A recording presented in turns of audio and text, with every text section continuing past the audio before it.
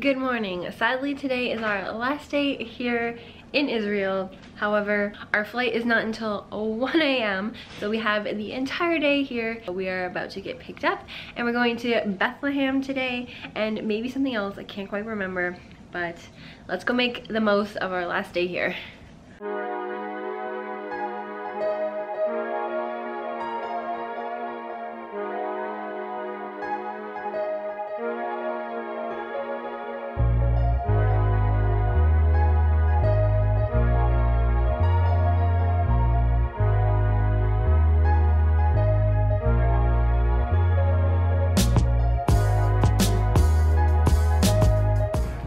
So we've come to our first stop of the day. This is a stop that has been suggested by our guide, and we're at Herodium Park, which is another one of Herod's palaces. He had many palaces all over, and this one apparently was built so that he could look out on his palace in Jerusalem. This one is a smaller scale than the one that we were at yesterday, but I think it is pretty well preserved, so we might be able to see some of the original beautiful artwork and things like that.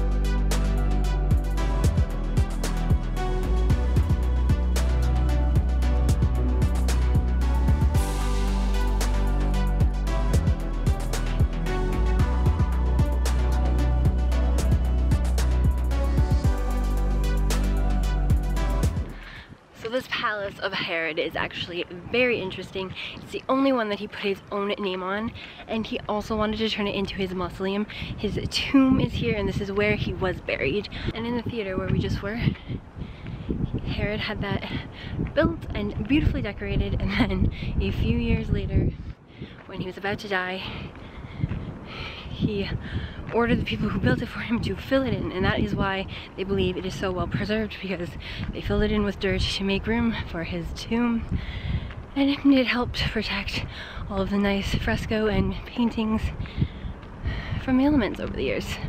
This palace is also extremely interesting because the mountain that it sits on was actually only half the size that it is today, and Herod actually had it built up so that his palace could be higher and to also help fortify and protect it. The palace is built into a lot of the artificial part of the mountain that they used wood to build on top of with dirt, which is pretty cool.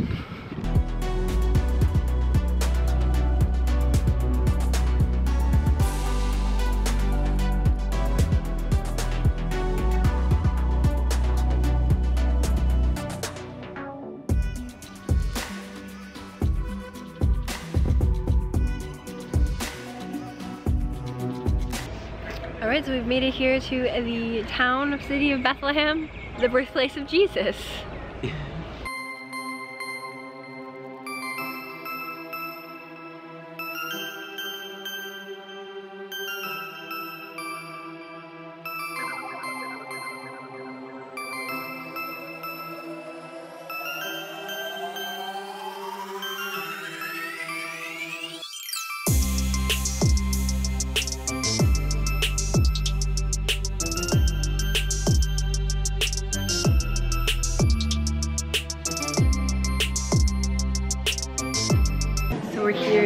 room where apparently Jesus was born.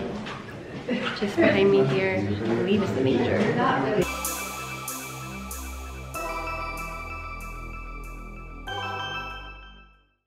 Bethlehem is in Area A of the West Bank and is therefore under the control of the Palestinian Authority.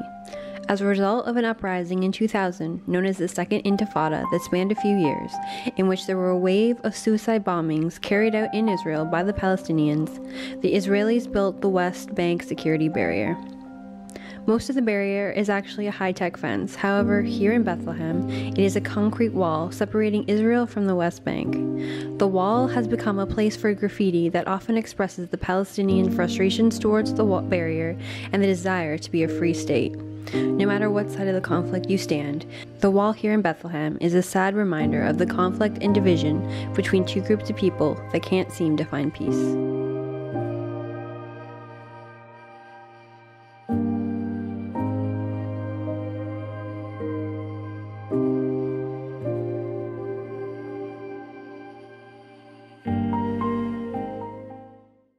Alright, so we just concluded our last day here in Israel. It's so sad. We are leaving.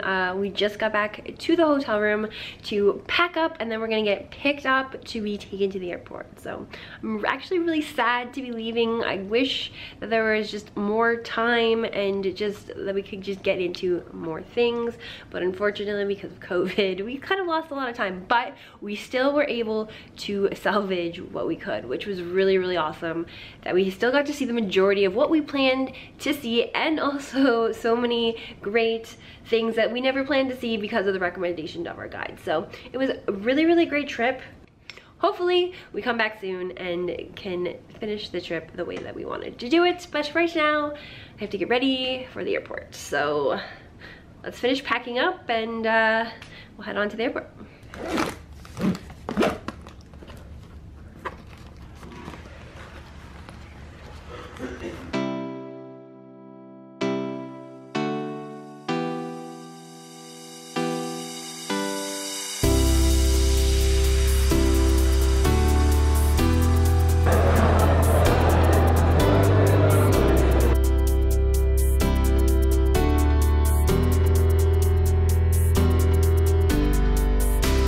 We just had one of the most weird, chaotic,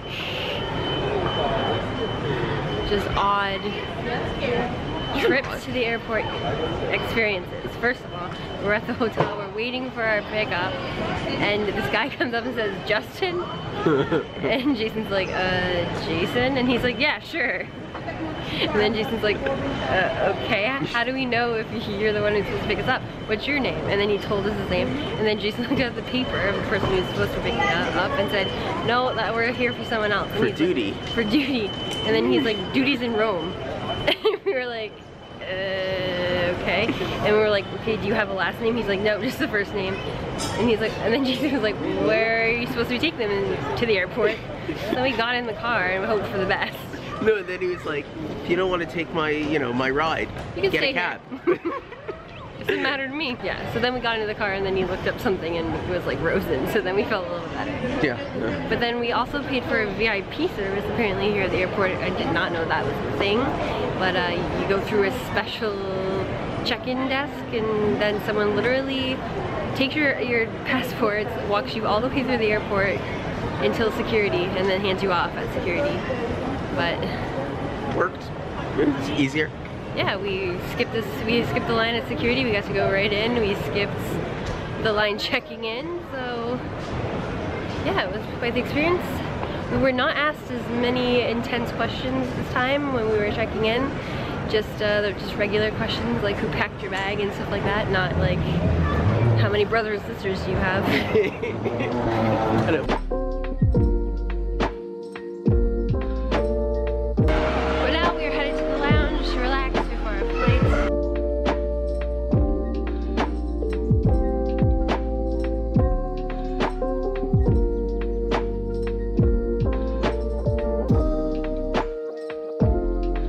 Alright, we're leaving the lounge. Alright, so we're here in business class again with Al Al, and the seat is exactly the same as it was when we got down here. We got another amenities kit with pretty much basically exactly the same as we got in the first flight, and everything about the seat is exactly the same. So I'm not gonna bother giving you any seat tour this time, but yeah, we'll show you what's for dinner, and then hopefully I'll be able to get some sleep.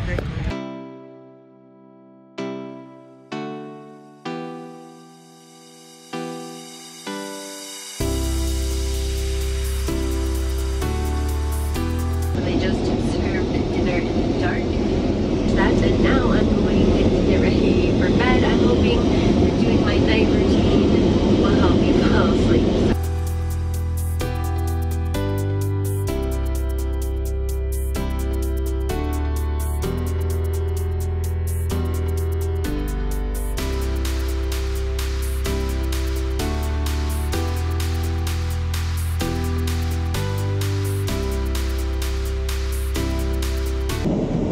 Alright, all ready for bed. Hopefully we can sleep.